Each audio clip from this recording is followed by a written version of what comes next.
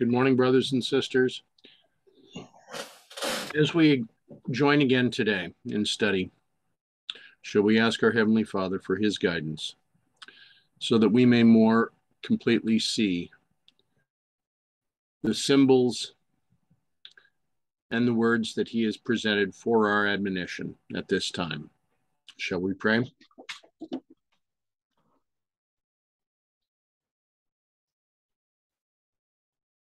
Loving Father in heaven, we thank you for this opportunity we have to join together today. We thank you for the many blessings that you are providing. We ask, Father, as we open your word, that your Spirit may guide us and that your angels may attend us. Help us so that we may more come to experience that which we need at this time that will strengthen us in order for us to give a message to this world. I thank you for each one that is here. Help us now that we may look upon these examples and may come to understand both the symbolism and the reality that is before us. Direct us now so that we may draw closer to you. For this we ask, for this we pray, in Jesus' name. Amen. Now,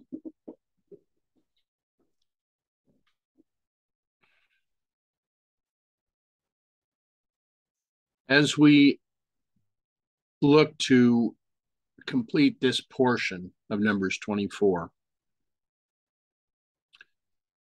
we have this admonition: nevertheless, the Kenites shall be wasted until Asher shall carry thee away captive. So the Kenites were going to go into captivity with the Assyrians because the Assyrians were going to take them away from the area that they had been inhabiting.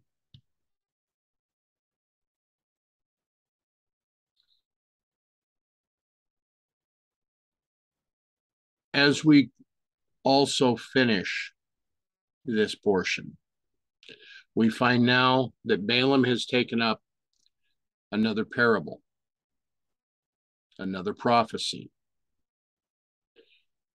And when he took up his parable and said, alas, who shall live when God doeth this? In Numbers 24:24, a numerical doubling, we are introduced, and the ships shall come from the coast of Chittim, and shall afflict Asher, and shall afflict Eber, and he also shall perish forever. In the spelling that is before us of Chittim, this could be said as being the first mention of Chittim. However, as we would look at this, in Genesis 10:4, we find the genealogy. And the sons of Javan, Elisha, and Tarshish, Kittim, and Dodanim. Now, if I understand it correctly, the Hebrew would pronounce this as Kitty. Would that be correct? Well, yeah. So if you look at just the thing, it'll say kitty, but this is plural. Okay. Right. So, and it refers to pretty much, I think it's Cyprus, but yeah, it's just in the context here. I'm looking here at Daniel right now. So let me go back to Numbers. Yeah, because this portion of Daniel by the translators was kind of interesting because it ties this right in with what we have addressed in the past out of Daniel 11. It's just when you see Kittim, it'll be plural, right? So the im at the end is just the Hebrew plural. So Okay. Kitty is the root if it's in the singular, but I don't know if you see it in the singular anywhere. It's only in 2 verses in the Bible. Really? Kittim? No, kitty. Genesis 10:4 and First Chronicles 1:7. Okay. Well, The rest of these all would have it as kittim. oh, I see what you're saying. Yeah, just that spelling you're saying. Yeah, Correct. the spelling is just a different way of trying, because it's ch, right? It's not a k sound. Okay. It's because it's a kaf, a kof. It's a kaf with a dot in it, so it gives it that ch. Yeah, it's not as much as the ch in Bach, but it's similar. So it's just not. You could pronounce it as k or the ch.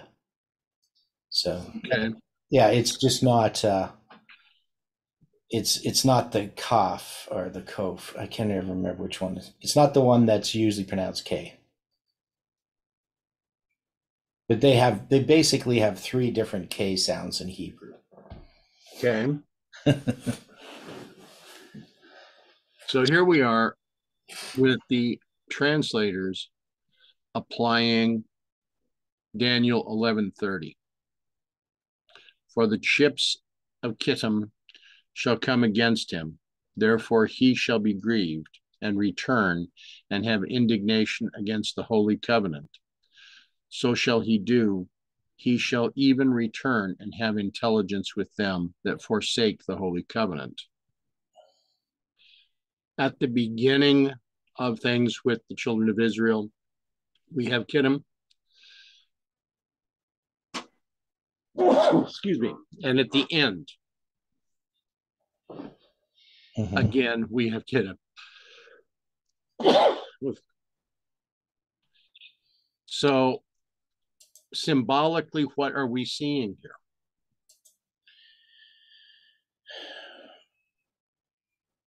Okay, so in Daniel 11, verse 30, the way we understand this is that this is talking about Rome and what's going to happen to Rome. Is this what it's talking about here? Right. At the time appointed, he shall return, come toward the south. He shall not be as the former, as at the latter. For the ships of Kittim shall come against him. Therefore he shall be grieved and return and have indignation against the holy covenant. So shall he do. So the he that is grieved is who? I was thinking king in the north. Okay.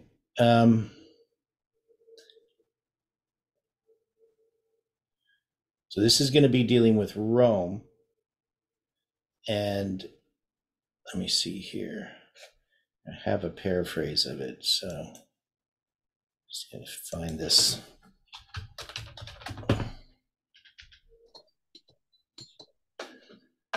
Here it is. Okay, so when we get to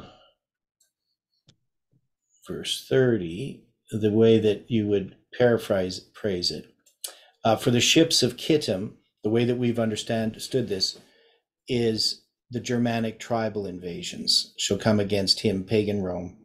Therefore he, paganism and papalism, shall be grieved and return and have indignation against the holy covenant. Paganism and papalism try to destroy Christianity. So shall he do. He shall even return, make a final attempt to survive, and have intelligence with them that forsake the holy covenant. Paganism enters Christianity, papacy corrupts and persecutes Christianity. That's the way that it's sort of understood in that historic application. That's one way it's understood. Okay. Stephen, do you have any thoughts on this?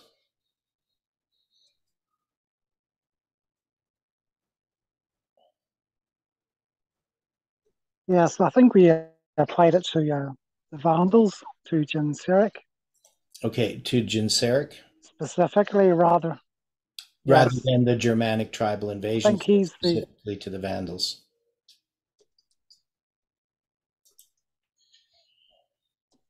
yes, because I think is it Revelation Yeah. chapter 8 that deals with that sort of specific trumpet. Yeah, and it's the Vandals who come by sea. Is that the idea? Yes. Because Kittim is reference to Cyprus, but it's sort of the ships of Kittim Yes, but is a symbol. No, well, they moved.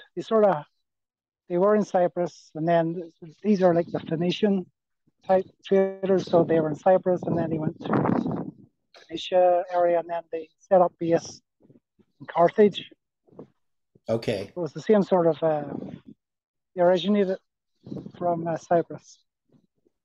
Yeah. So with Carthage, which is of course on the coast of North Africa, but this is that period of time. So they just call them the ships of Kittim as a symbol, right? Yes. Okay.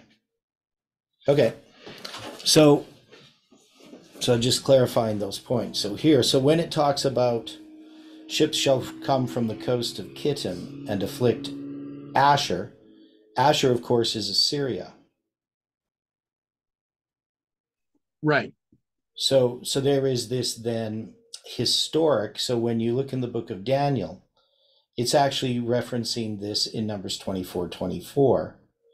But now Asher is symbolizing the papacy and Rome, so pagan and papal Rome. So would we then say that Eber is symbolizing the Protestants? Well, I don't know.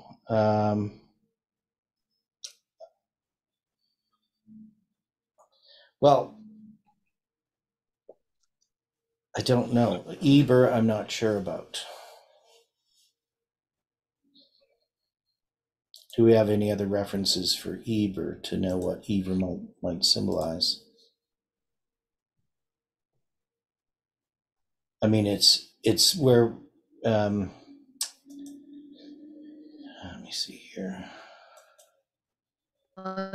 Judges, he was the spouse of Jael or Yael. I think Rand has something to say. Rand, did you have something to say? No, I just use a different kind of mute. Oh, yeah. Yeah, there's different Ebers. But this one would be referring to the Ebers that existed before. So unto Shem also the father of all the children of Eber, the brother of Japheth the elder, even to him were children born. Name of the patriarchs.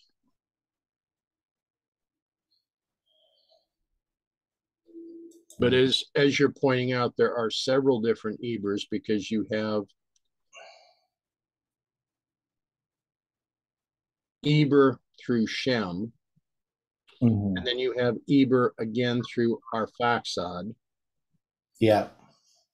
And then you have Eber through Salah. Yeah.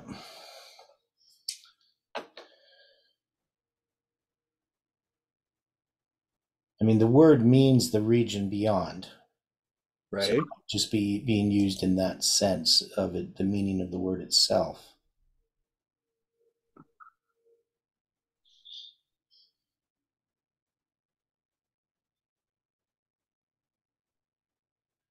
So yeah, so if we go back to, okay, so we got these Kenites, and have we really resolved how we are looking at this prophecy? Because, I mean, these 4 parables in the last oracle, how would we understand these? How are we trying to make application of them?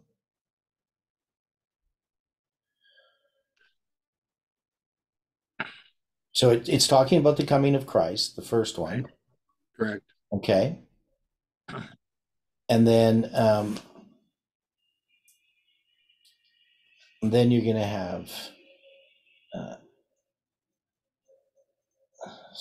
so that's going to be 14, and then in verse 20 he took up this parable against Amalek, first of the nations, but his latter end shall perish forever. So could we take these as progressing from the time of Christ to our time? I think that'd be one way of looking at it. Okay. So, I mean, okay, here's Amalek. yeah. Amalek as a symbol will be an interesting definition. Amalek as a reference is the nation that first warred against the children of Israel. Right. Now, Amalek as a symbol would be one representing those that first warred against the modern children of Israel.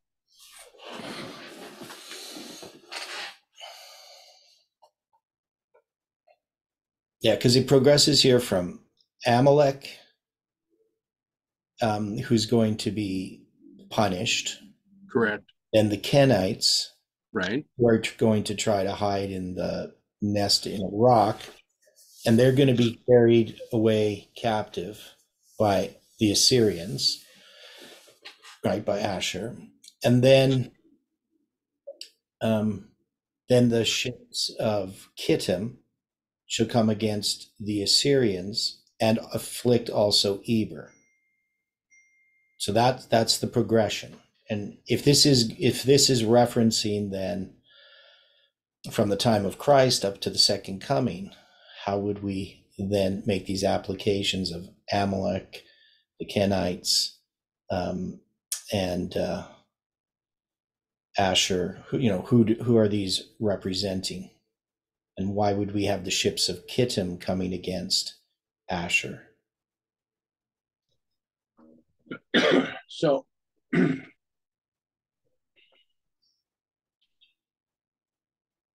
would we make this application just after the time of Christ or after 1844?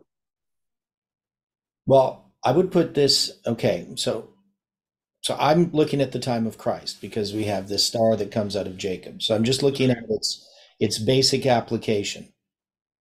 So its basic application, we know that it refers to Christ, this star that comes out of Jacob.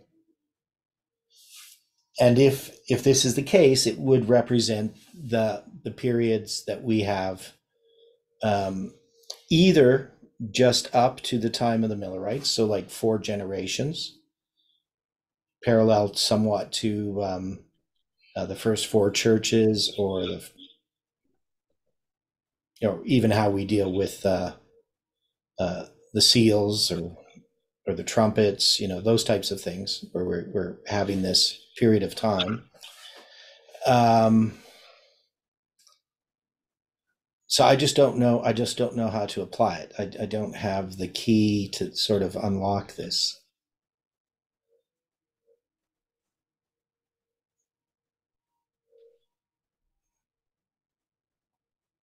Could Amalek represent pagan Rome? Would the Canaanites represent or some aspect or some history of Rome? What else were the Kenites known for? Well, they were smiths, but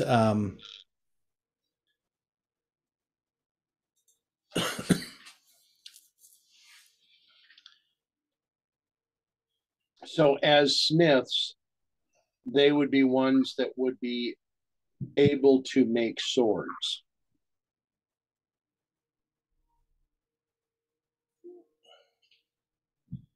Would that be a fair application? Yeah, well, we dealt with it in Judges chapter 4. Now we have Eber there as well, so that's another Heber, anyway. Heber, the Kenite, which was of the children of Hobab, of the father-in-law of Moses, right? So we had studied all of that in the story of Sisera, right? So, so in order to make this application, I mean, we can make an application to our time, but we first want to look at the original application of these 4 parables. So the issue with the Kenites,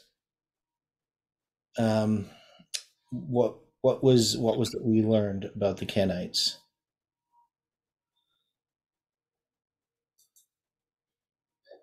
Well, where Heber was concerned, or Eber, Yeah, since it's the same Hebrew root, yeah, it's the same word. Yeah, they had separated themselves from the other Midianites. and yeah, okay. So they had separated themselves, and they were connecting themselves to the Israelites. Correct.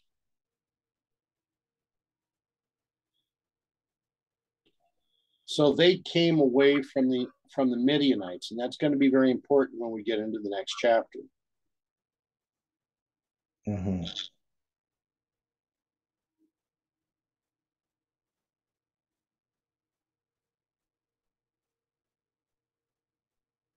So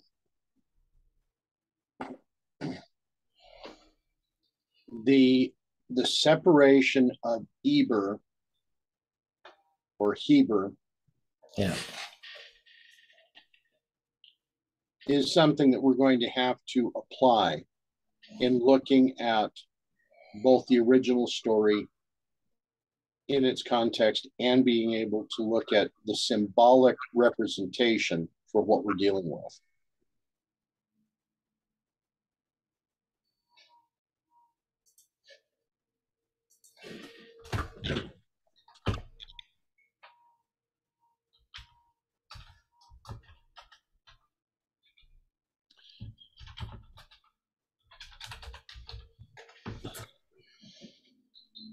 To answer the question from the chat, I don't know. I mean, my understanding is that Hebrews or Hibaru was one from across the river.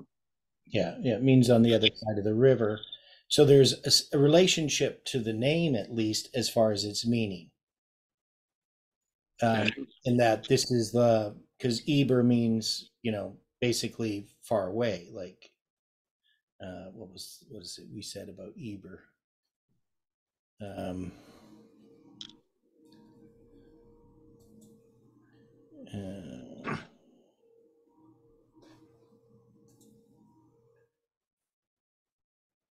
Well, it actually means comrade, but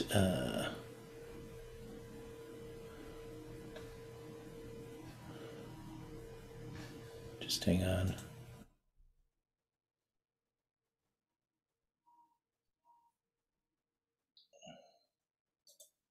Yeah, so the region beyond, right? So that's the idea. So something beyond the river, on the other side of the river, that would be, and they are spelt differently, but they mean the same thing.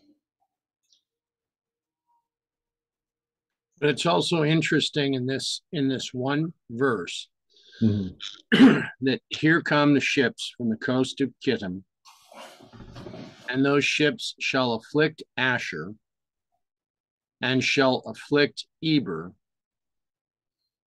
and he also shall perish forever. Now, is this he also giving reference to Eber or to the ships of Kittim?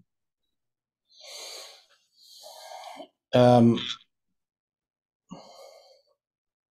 I think it would refer to Asher, which is the third possibility. Yes. Yeah.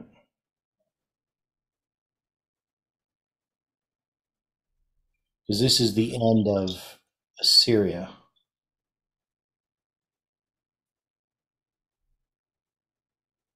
Which is, of course, a symbol of Babylon. Right. And we've applied in the past that the ships of Kittim are representative of the economic power, isn't it? Yeah, well, we definitely apply it later on in Daniel. Yeah. So this is going to be events at the end of the world, is the way that I would prefer to look at this.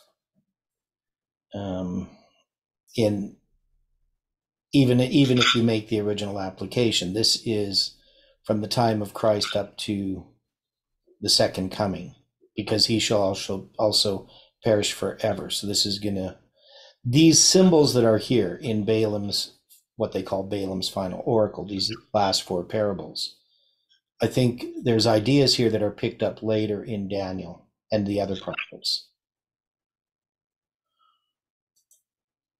It's with different symbols, but they're still parallel symbols. Right.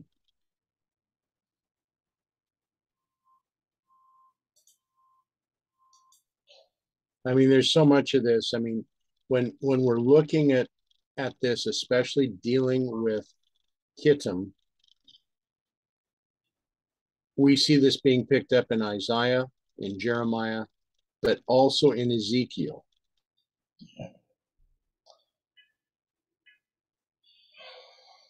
Yeah, we also have, the translators put Matthew 24:15 when it came to this verse in reference to he shall afflict Eber, when therefore ye shall see the abomination of desolation spoken by Daniel the prophet stand in the holy place. So they're taking Eber here to represent the Jews. Okay. Because of how they understand that verse. So they would even be applying this, from what I can see, they would have to be applying this to all to the time of Christ. If that's how they're going to take a parallel to this verse.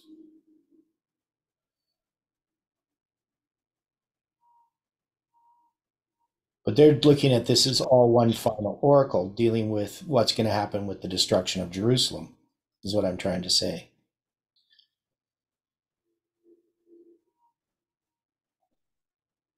Okay.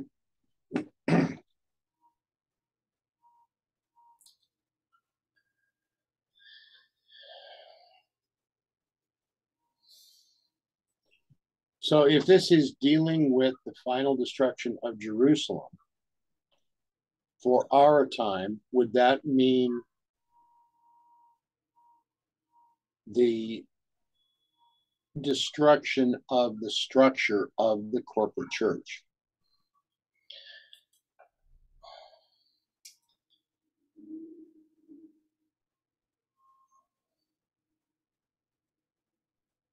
Well, they're going to afflict Eber. So to me, the destruction this is a prophecy against Asher, Numbers 24:24. Not really a prophecy against Eber. Okay. But ships of Kittim, to me, this would have to be some kind of judgment against Asher. And the question is, what is Asher representing here? Are we dealing with something that happens before or after the close of probation? Is Asher representing the papacy? Because it's Babylon. I would think that the logic is there that Asher is representing the papacy. So then who is it? Who are the ships that shall come from the coast of Kittim? Is this similar to what happens in Revelation chapter? Let me see here. Which chapter is it? I always forget.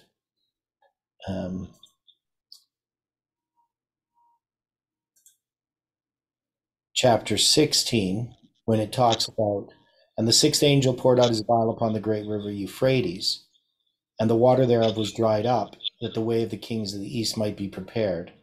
And I saw three unclean spirits like frogs. That section there, the drying up of the river Euphrates, we take as the support being withdrawn from the papacy during the time of the plagues. And that leads to the threefold union in the sense of the death decree that's going to result. So is this about the fall of Babylon, right? And you're going to have 16, 17, and 18, all sort of dealing with that history in a sort of repetitive way. So you finally have the fall of Babylon, and that would be the fall of Assyria or Asher. Is that making sense?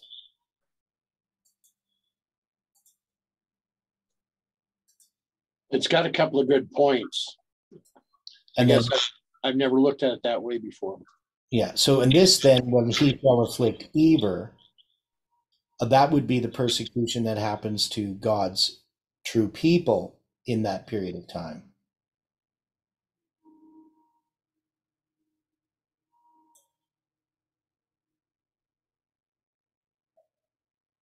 And the ships of Kittim then, this must refer to some power that's going to come against the papacy. Because, the papacy is going to, it's not going to be in harmony. These three different powers, they're only in harmony for a short time.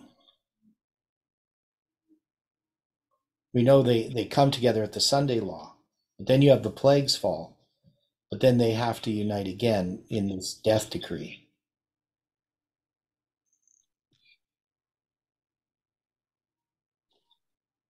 Do we make an application similar to the beast, the dragon, and the false prophet with these three powers? Well, maybe. Maybe these are referring to the different powers that exist. So, because we're going to have Asher, so that's going to be the papacy, but Asher is going to carry a group away captive, the Kenite, right? Correct. Asher itself is going to be destroyed. And so the question is, who is the Kenite? Is that the United States? Strong is thy dwelling place, thou puttest thy nest in a rock. Would that refer to the United States?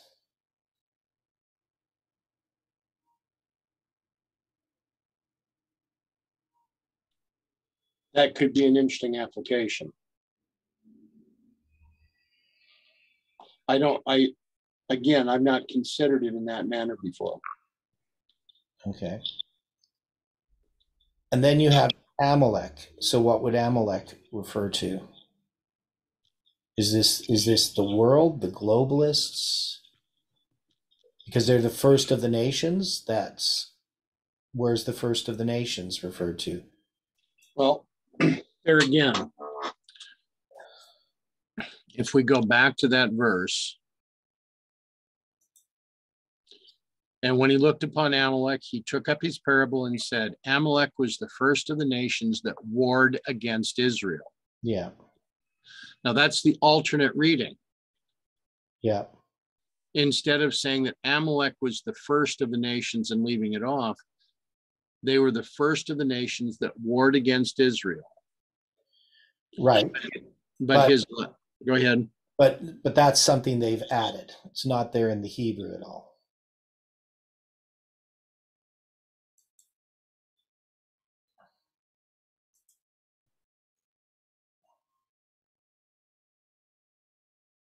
So it's not in the Hebrew at all. No, nothing in the Hebrew. Yeah, that's something they've added. So where would they have come up with that in 1769 or in 1611? They're just adding that as that's what they think it means, so they put that there. But there's nothing in the Hebrew that says anything like that. Okay. So is their reference to Exodus 17:8 incorrect? Yeah, see, if I'm going to look at the first of the nations, I'm going to think of the Tower of Babel.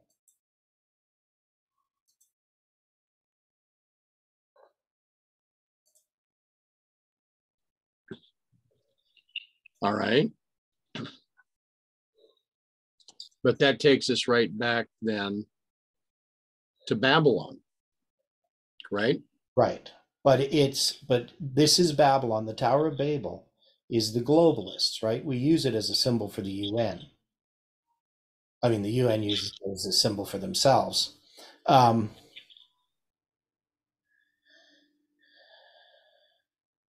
Right. So that's the globalism. Genesis 11:1, the whole earth was of one language and of one speech.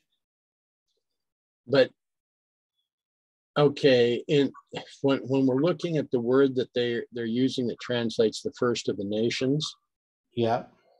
Hebrew 1471, go ye.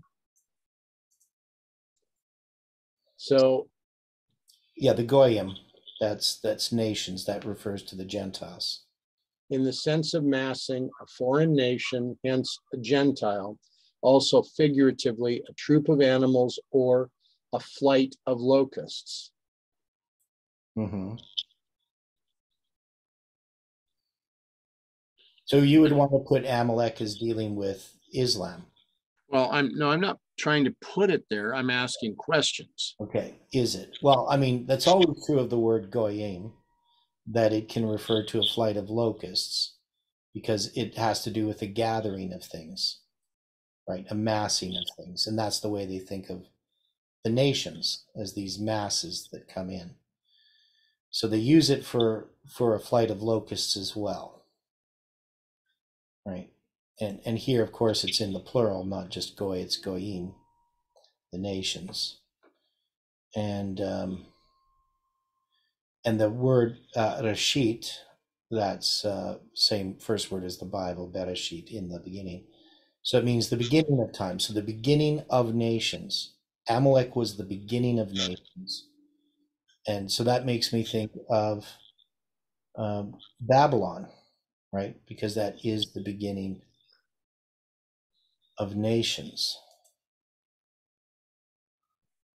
And we would go to now, of course, there's a connection here because when you go to Genesis 10, talking about these descendants of Ham, right? Cush, Mitzrayim, which is Egypt, Put, and Canaan, and the sons of Cush. And one is that Cush begat Nimrod. He began to be a mighty one in the earth. He was a mighty hunter before the Lord, wherefore it is said, even Nimrod, the mighty hunter before the Lord. And the beginning of his kingdom was Babel and Erech and Akkad and Calneh in the land of Shinar. And out of that land went forth Asher and builded Nineveh, the city of Rehoboth and Calah. And we had a dispute about this, what this means, who Asher is, and why, what its connection to Babylon is. But we're going to have Asher mentioned here as well. So we have Amalek, the Kenites, which are conquered by Asher, and then Asher that's going to be conquered by the ships of Kittim. So that's the progression here. So that's where I would look at the beginning of nations. And of course, the next chapter, chapter 11, is going to deal with the Tower of Babel. And we know that these are all similar. I mean, Asher, which is Assyria, these are all pagan nations that persecute God's people at different times, right? Amalek is the one that attacked them in the wilderness. The Assyrians, they brought about the Assyrian, and really the Babylonians are closely connected to the Assyrians. I don't know. That's just where I would place it. If that were the first of the nations, I would be thinking of the globalists if I was going to provide a symbol for Amalek here. But you're saying that, you could connect this to Islam just because of the word nations. But then every time we see the word nations, we'd have to think Islam, which isn't the case. There'd have to be more to attach it to Islam.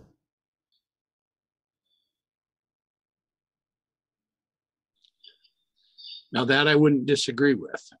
Yeah. But the situation that we've got here, as is presented in Exodus 17, Amalek is the first nation that comes up to war against the children of Israel after they have left Egypt. Mm-hmm. There's no doubt about that. So, I mean, that's why we put it's the first of the nations to war against Israel, because Amalek isn't technically the first of the nations, Right? beginning of the Gentiles, right? I mean, that's the way you would translate it, the beginning of the Gentiles. But his latter end shall be that he shall perish forever. And we know that happens with Amalek. So Amalek is finally destroyed by Saul 400 years after Moses' prophecy regarding their destruction.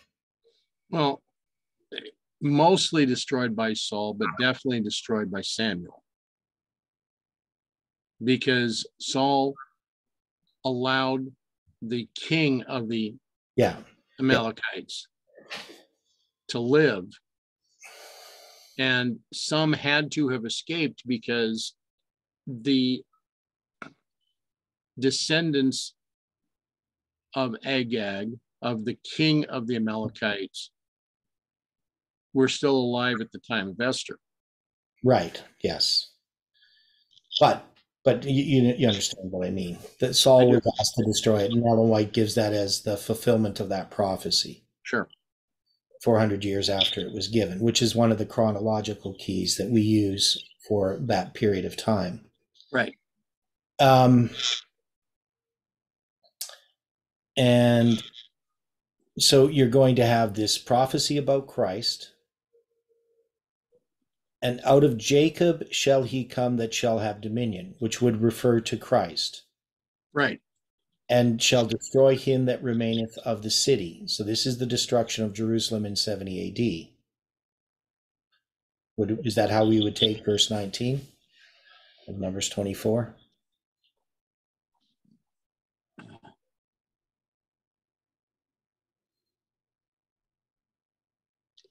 I would think so. Okay, so we have this one here, to the destruction of Jerusalem. Now, it could be that when we look at this prophecy here and just in the context of Christ, you have the destruction of Jerusalem. Then Balaam, he's going to look upon Amalek, and he takes up this parable regarding Amalek, saying he was the beginning of the Gentiles, but his latter end shall be, he shall perish forever. Because that's the prophecy of Moses. So he's, whether it's just through the Holy Spirit, probably it is, because I don't know if he would know about the prophecy of Moses regarding Amalek. But Amalek is going to be symbolizing something in the future. So the question is, what is Amalek symbolizing in the time of Christ? Or is this the period right after the destruction of Jerusalem that's going to continue on? Is this going to be the destruction of Rome that's being talked about?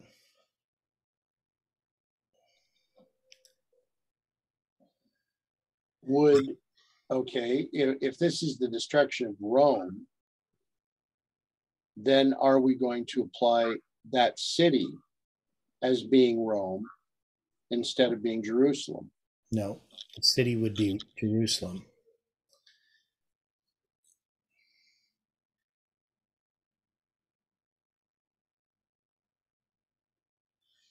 Because this would be the destruction of Jerusalem in 70 AD, and that's the only reference we'd have to that is the destruction of him that remaineth in the city, which we already know in the book of Daniel is referring to the destruction of Jerusalem. And Jesus picks up on that, right?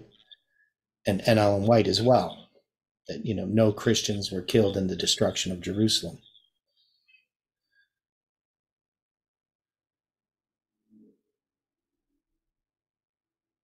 Right. right? So the star out of Jacob is Christ, and he shall come that shall have dominion, right? He comes here when in his first coming. I mean, he is the king, but he doesn't end up destroying the Romans. In this sense, he destroys those that remain of the city, right? Because Jerusalem is going to be destroyed. If we look at Daniel chapter 9, Christ dying for us in the midst of the week is connected with the destruction of Jerusalem in 70 AD. The two are related to each other. So Christ coming and dying for us is related to the destruction of Jerusalem. Jerusalem ends. And if we were going to make an application to our time, that would refer to the Seventh-day Adventist Church. Right. Right. And that's why I say Eber would refer to those who are God's people that are afflicted.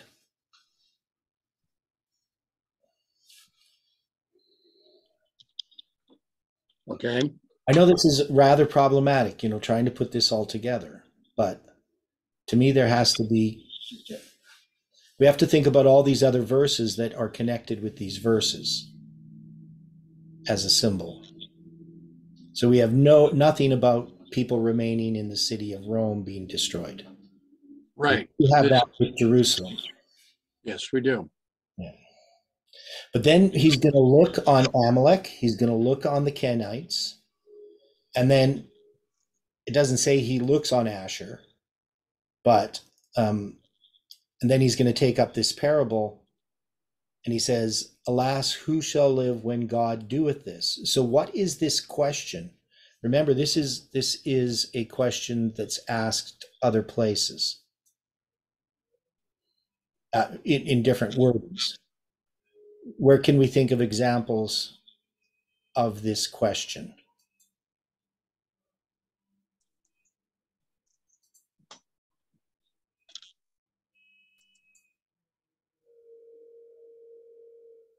How about Revelation? How about Malachi 3:2? Okay, Malachi 3:2. Yeah, who may abide the day of his coming, and who shall stand when he appeareth? For he is like a refiner's fire and like fuller's soap. So there's that one. And there's Revelation chapter 6. For the great day of his wrath is come, verse 17. And who shall be able to stand? Right. Yeah. We also have a similar question in Daniel chapter 12 and in Daniel chapter 8. And that question is the how long questions. How long shall it be to the end of these wonders? Right. For us as Seventh-day Adventists. How long shall be the vision concerning the daily and the transgression of desolation, to give both the sanctuary and the host to be trodden underfoot? So I think this is the same question being asked in Numbers 24, verse 19. 24:19 or 24:23? Yeah, 24:23, pardon me. Yeah. And yeah, so 24:23. So alas, who shall live when God doeth this? So we're having this interrelationship then with the questions asked by Malachi, the questions asked by Daniel. Would this also apply with some of what we've seen in the visions of Ezekiel? Well, yeah. I mean, there's other things in Ezekiel as well, because it's going to be talking about the destruction of Jerusalem. I can't think of the particular question in Ezekiel that just like these other ones, but I'm sure there is something to that effect.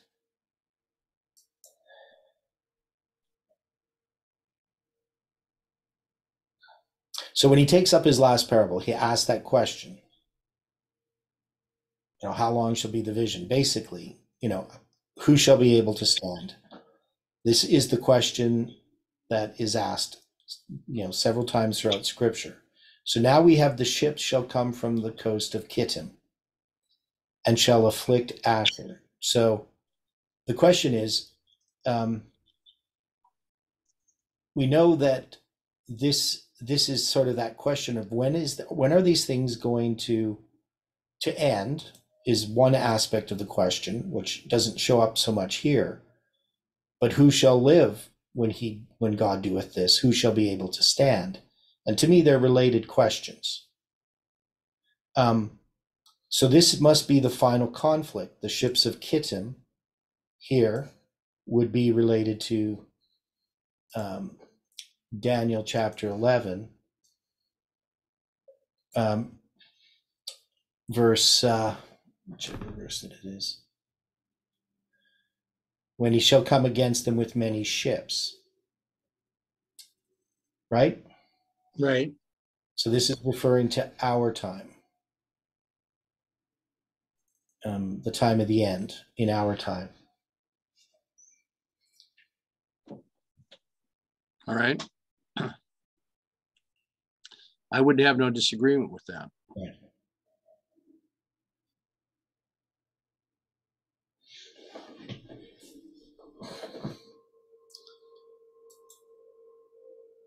Now, we have this passage, and Balaam rose up and went and returned to his place, and Balak also went his way.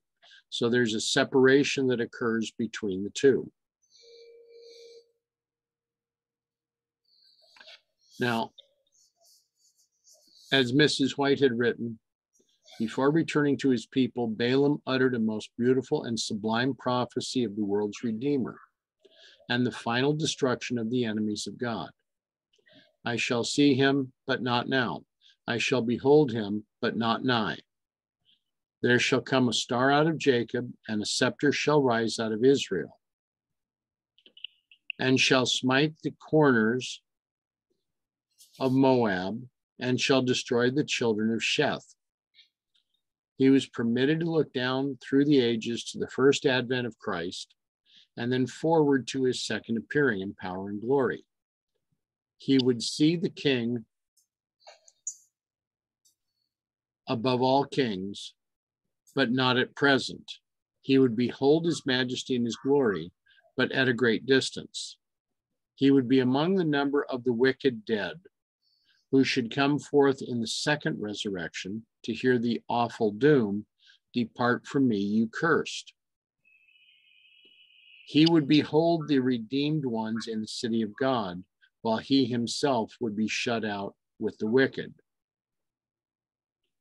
Balaam closed by predicting the complete destruction of Moab and Edom, of Amalek and the Kenites, thus leaving the Moabitish king no ray of hope. The prophecy of Israel's triumph uttered by this apostate is similar to the declaration made by Judas when he brought back the 30 pieces of silver and declared before the dignitaries of the church the innocence of Christ. So Balaam is being compared with Judas. Judas was given the opportunity with great light to learn more of Christ, but his greed kept him from going to accepting everything that Christ was offering. The same thing can be said here of Balaam. Balaam had been permitted to behold the signal manifestations of divine power. God had communicated through him the most sublime, precious, and sacred messages of truth. Yet he did not humble himself to repent of his avarice and presumption. He did not find it necessary for his character to be humbled into the dust. No further light would be granted him. He had rejected the last call of mercy. He could no longer halt between two opinions. He could not serve man. He could not serve God and mammon. He had sacrificed the favor of heaven to obtain the wages of unrighteousness, and he was numbered with the enemies of God. Now that's pretty direct.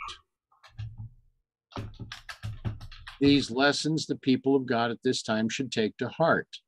They may have a knowledge of divine things and ability to fill an important place in the work of God, yet unless they cherish a simple dependence upon their Redeemer, they will be ensnared and overcome by the enemy. Is this not a warning to us today?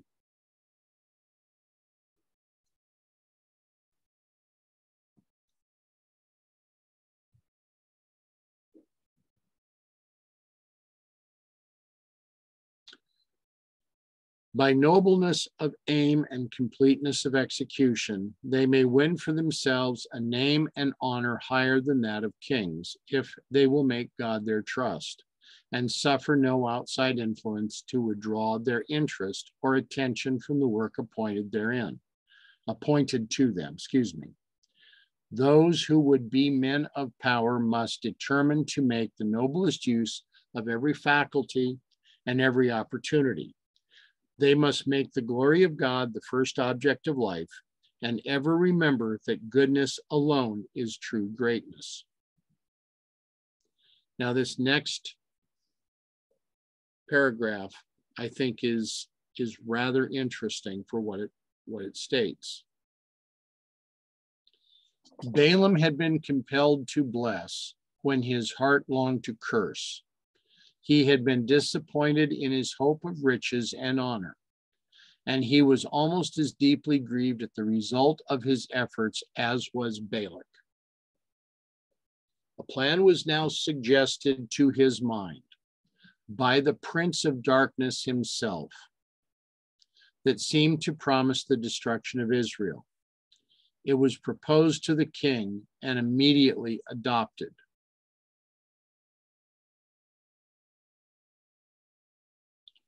Here we have our adversary personally getting involved in this situation. The scripture doesn't explicitly say this, but Ellen White does. Yes. Because we don't get this really, if we read the story of Balaam here, we don't see that what happens with at Baal Peor is the result of this. But we know it does happen afterwards. But Ellen White says that this was suggested by Balaam. So I think that's interesting. The Moabites had found that so long as Israel remained true to God, he would be their shield, and no power of earth or hell could do them harm.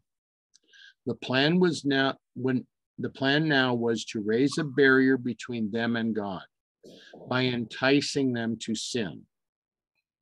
If they could be led to engage in the licentious worship of Baal and Ashtaroth, their omnipotent protector would become their enemy, and they would fall an easy prey to the fierce warlike nations around them. Balaam soon left for his distant home, but his diabolical scheme was immediately carried out.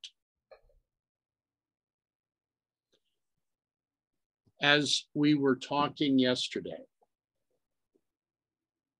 when Balaam was taken to these different promontories to be able to look over the children of Israel, I asked the question if this was not and could not be tied back to what we're seeing in the story of Elijah, where he was dealing with the priests of Baal and the priests of the grove. This portion here from the spirit of prophecy, if they could be led to engage in the licentious worship of Baal and Ashtaroth. So we have the worship, the idolatrous worship of Baal and that of Ashtaroth, male and female deities.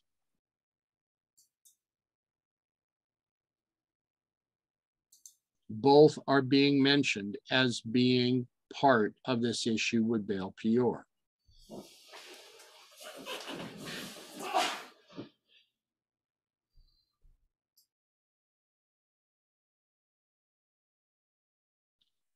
So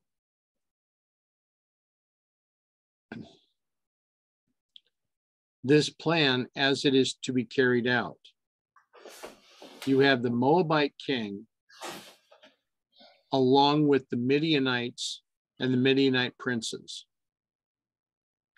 that are now going to do this recommended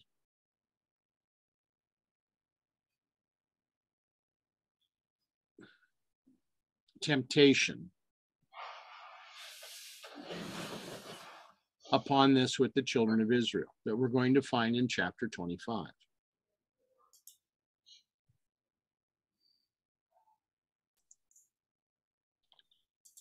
So going to this, we have Israel at Shittim commit whoredom and idolatry. Phinehas killeth Zimri and Cosbi. God therefore giveth him an everlasting priesthood. God commandeth Moses to vex the Midianites.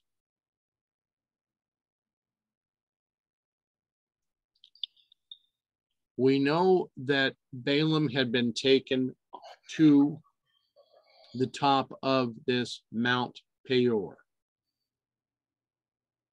And from what we were reading the other day, we know that there was a temple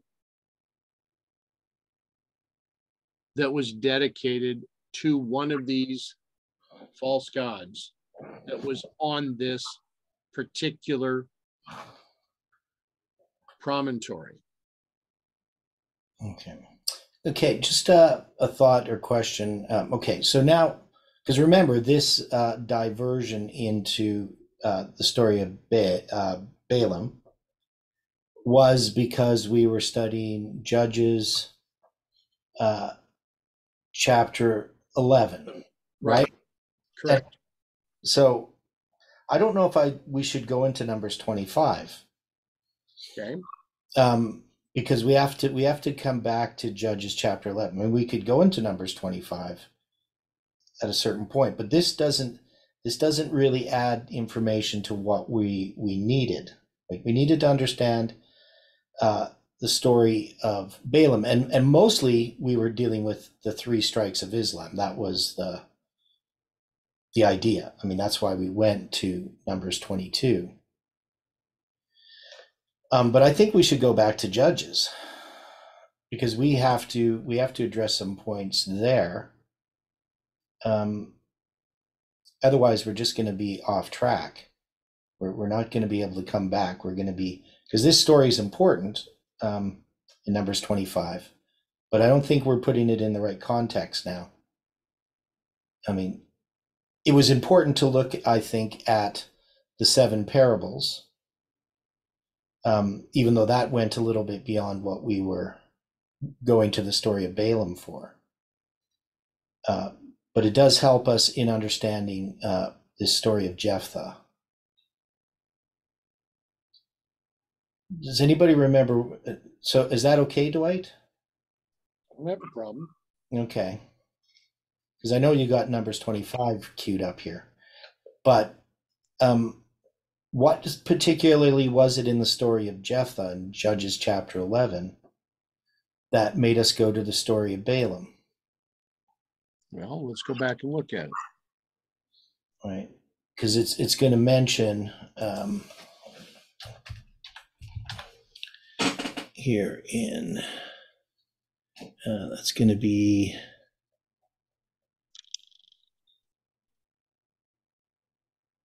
because they're not going to mention Balaam by name, but we ended up going, so I can't even remember now, because we know it had to do with the nations here that they were fighting against. Okay, so I pulled back up Judges 11. Okay. So as we begin here in Judges 11:1, now Jephthah the Gileadite was a mighty man of valor, and he was the son of an harlot, and Gilead begat Jephthah. So from the Hebrew, son of a woman and harlot. And Gilead's wife bare him sons, and his wife's sons grew up, and they thrust out Jephthah, and they said unto him, Thou shalt not inherit in our father's house, for thou art the son of a strange woman. Right. So they're going to call Jephthah back because he's a mighty man of valor. Right. And so they turn again to him, and that's going to be in verse 8. Let me see. No, in verse, well, it's going to start earlier. Let's take this kind of yeah, okay. step by step, Okay. and we're going to come to it. Then Jephthah fled from his brethren and dwelt in the land of Tob. And there were gathered vain men to Jephthah and went out with him. And it came to pass in the process of time that the children of Ammon made war against Israel. And it was so that when the children of Ammon made war against Israel, the elders of Gilead went to fetch Jephthah out of the land of Tob. And they said unto Jephthah, Come and be our captain, that we may fight with the children of Ammon. And Jephthah said unto the elders of Gilead, Did ye not hate me, and expel me out of my father's house? And why are you come unto me now, when you are in distress? And the elders of Gilead said unto Jephthah, Therefore we turn again to thee now, that thou mayest go with us, and fight against the children of Ammon, and be our head over all the inhabitants of Gilead. And Jephthah said unto the elders of Gilead, If ye bring me home again to fight against the children of Ammon, and the Lord deliver them before me, shall I be your head? And the elders of Gilead said unto Jephthah, The Lord be witness between us, if we do not so according to thy words. And Jephthah went with the elders of Gilead, and the people made him head and captain over them. And Jephthah uttered all his words before the Lord in Mizpah. And Jephthah sent messengers unto the king of the children of Ammon, saying, What hast thou to do with me, that thou art come against me to fight in my land? And the king of the children of Ammon answered unto the messengers of Jephthah, Because Israel took away my land, when they came up out of Egypt, from Ammon even unto Jabbok, and unto Jordan.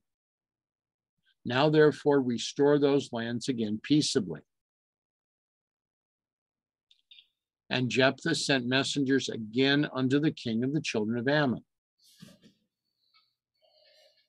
and said unto him, Thus saith Jephthah, Israel took not away the land of Moab, nor the land of the children of Ammon. But when Israel came up from Egypt and walked through the wilderness unto the Red Sea and came to Kadesh, then Israel sent messengers unto the king of Edom, saying, Let me, I pray thee, pass through thy land. But the king of Edom would not hearken thereto. And in like manner they sent unto the king of Moab, but he would not consent, and Israel abode in Kadesh.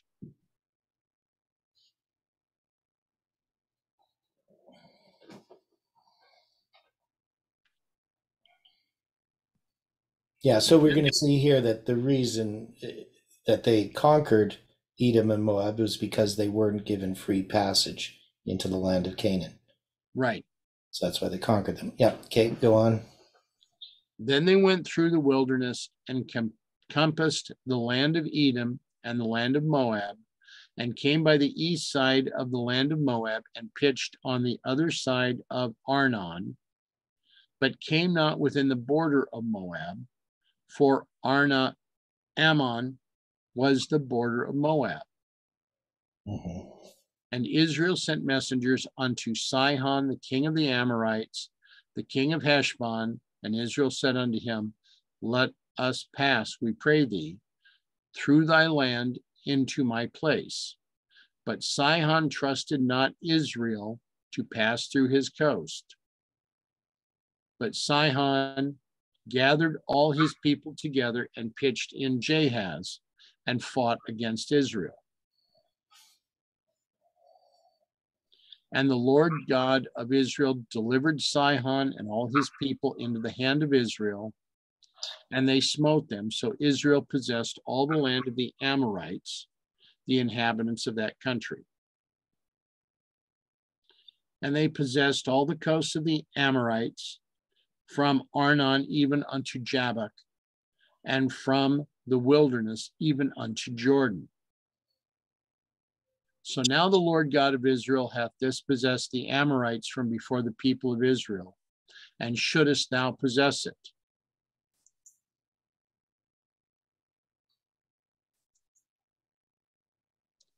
Will not thou possess that which Chemosh thy God giveth thee to possess? So whomever the Lord our God shall drive out from before us, them we will possess. And now art thou anything better than Balak the son of Zippor? There it is. Yeah. King of Moab? Did he ever strive against Israel, or did he ever fight against them? While Israel dwelt in Heshbon and her towns, and in Aroer and her towns, and all the cities that be among the coasts of Arnon, 300 years. Why therefore did ye not recover them within that time? Wherefore I have not sinned against thee, but thou doest me wrong to war against me. The Lord the judge be judged this day between the children of Israel and the children of Ammon. Howbeit the king of the children of Ammon hearkened not unto the words of Jephthah, which he sent him. Okay, so there's a number of things here, Stephen. We have these 300 years, and you have dealt with that before. And what is this chronological reference? If you're there, Stephen. Yes, that's so it's going back to when Sihon, I understand, was defeated about their time, which I would place in 1494 BC. Yeah. So that would put this. Is that right? Yeah. Yeah. So if we go 1494, this puts this in 1194. This story of Jephthah. Okay. So we still got another 100 years roughly before Saul. Yes. Okay. And then, of course, they're referencing here, which was the main point, having to do with Balak.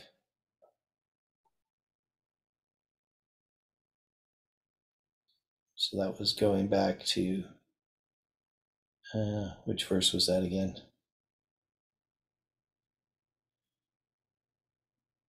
Yeah, verse 25. Now art thou anything better than Balak, the son of Zippor, the king of Moab?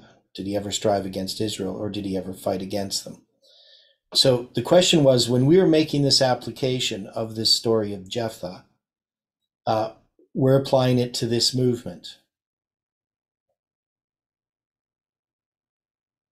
And that this is a message that had been rejected that then is going to be accepted again. And that's going to be by Jeff. Right. So Jeff accepts this message after the movement had rejected it. It's the message of July 18. And in that context, we're going to have these Jephthah sending messengers to the king of the children of Ammon. So this is a message of July 18th that is going to be about Islam, right? I would think so. And so when we see this reference then to Balak, we go to the story of Balaam on his journey when Balak calls him to come and curse Israel. And the way that the movement had understood this story is there are going to be these 3 strikes by Islam against the United States, beginning with 9/11 and the Midnight Cry and the Sunday Law. Right? That's what we understood.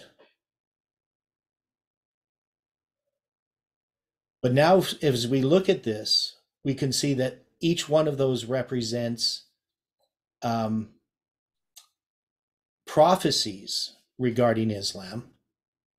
What the first one's turned out of the way, the second one crushes the foot of Balaam,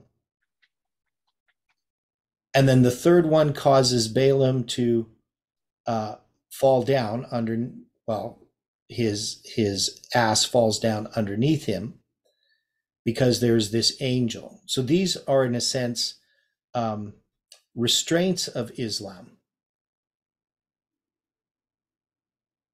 Correct? Is that how we understood it? That this ass then is being restrained? Well, I think that Yes. that was something we had established. Yeah, okay. So when we look at the July 18th prediction, one of the things we came to the conclusion was that warning about the destruction of Nashville led to a restraint of Islam. It's not something we can prove. We can't prove that by us warning Nashville that stopped actually an attack against the United States. And we don't have access to the intelligence of American intelligence, but it is possible that would have hindered an attack that could have been planned. We don't know, but it's possible. It could even be just that God restrained it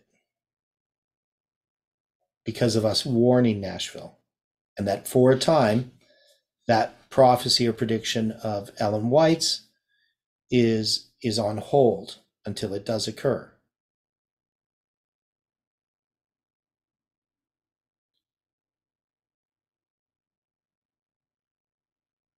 Okay. Yeah, so this is going to put Jephthah's vow into context as well, which is, I think, where we have to, because just when we went off dealing with Balaam, I'd been studying Jephthah's vow. And what does that particularly mean? That was part of the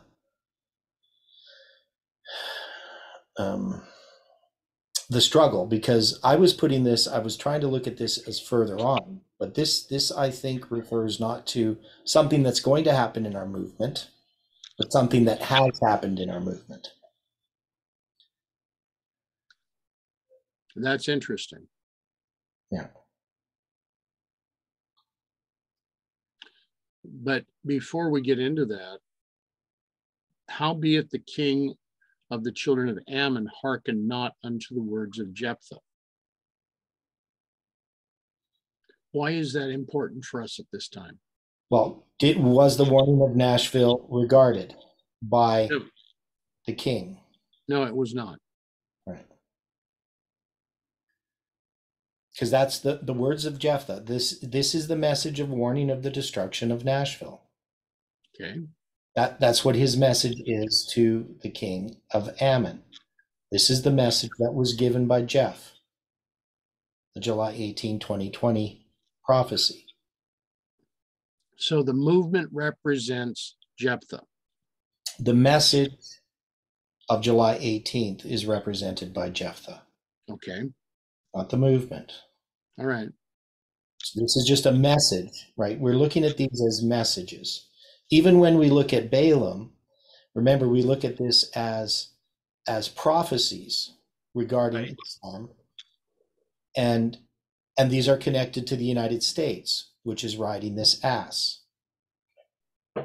So part of the problem that we were having when we were studying this is we were trying to make this one-to-one correlation between institutions or people or nations. But now we know that these are about messages. And that's the case in the story of Balaam, prophecies, but here also in the story of Judges. These are messages.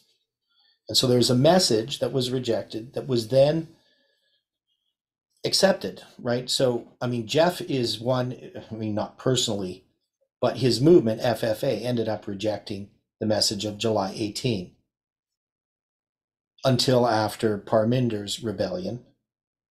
And then we're going to have Jeff pick this message up again, right? So that's going to be them calling Jephthah. And then that message is going to be a message given here symbolically to Ammon, the king of the children of Ammon.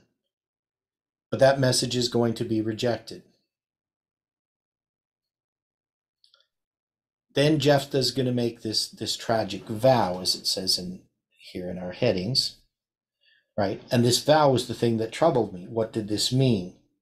And so originally I was putting this into the future, and I was trying to apply this to the movement rejecting the message presently, and then turning back to it. And maybe it does have an application there, but I think that this tragic vow only makes sense in the context of what happened with July 18, 2020. Okay. So that's where we're going to have to get to tomorrow. We're going to have to look at this vow of Jephthah and what it means symbolically. Yeah, because there's quite a bit there. Yeah, but that was where I was struggling for a long time. And then just before we went to Balaam, I had figured this out. You know, it came to me what this meant, but it meant I had to change my views about what we were looking at, partly. But the story of Balaam really does help us, because it really helped us put into context what these three strikes are and what the July 18, 2020 prediction was. Right. That is, it's this dealing with the prophecy of Balaam. It's dealing with this attack on the United States by Islam. And so this vow is going to be connected to that.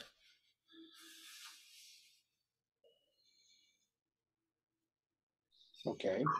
So Now, without going into it in detail now. right. Now, there was a question in the chat that we had not addressed, asking, is Ammon the same as Anon? No, Arnon the same as Anon. Look at the chat. It says, Yeah, it says Arnon. That's the river Arnon. Is it the same as Anon? okay. And I would think they're not the same. I'm not sure what Anon is, so maybe I shouldn't say that. That's in the book of John. John was baptizing in Anon near Salem because there was much water there. So is the river Anon the river Arnon is the question. Okay. I don't think so. But I could be wrong.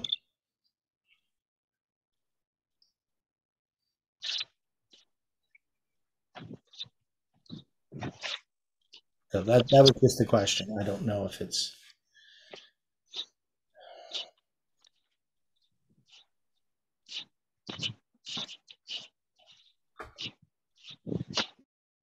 So anyway, I don't have a definite answer. I just don't think they're the same place. Okay.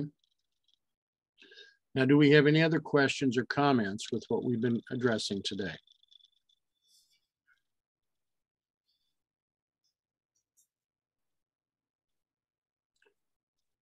All right, I will do what I can to have these notes for Judges 11 and 12 sent out, Okay. and then be prepared for this for tomorrow. Yeah, and then because I think we need to tie this up, and then we can decide where we go from there. Because we will come back to Numbers, to the rebellion at Baal Peor. Okay.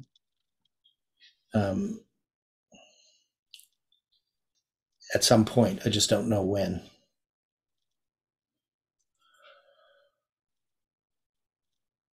Okay. If that seems fine to everyone, if you don't mind jumping back into Judges. Yes, it helps Not clarify at things, all. yes. Okay. I think those were all affirmatives that everybody's okay. I heard them at the same time, but. Okay, Dwight. Okay.